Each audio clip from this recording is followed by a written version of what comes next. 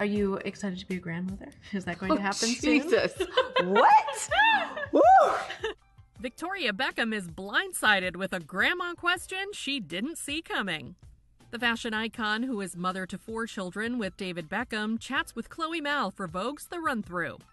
When the editor of Vogue.com poses a cue about Easy V becoming a grandmother, the former Spice Girl needs a minute to collect herself.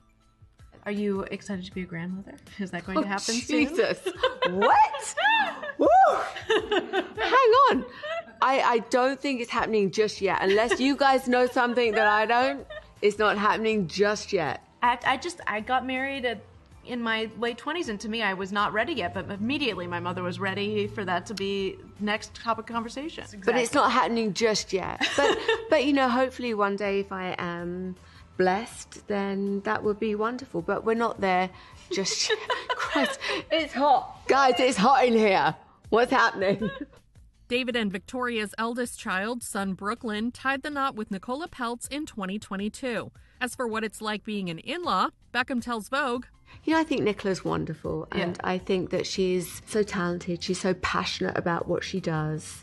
And her and Brooklyn make each other super happy, and that is wonderful to see. As a mother, all you want is for your kids to be happy, right? Yeah. And that's everything. I think you just got to be there for them. You know, I think communication is key, and be there to support them, support him and Nicola. And I don't like to offer advice. You know, I think I'm always just there. Me and David, we're always just there.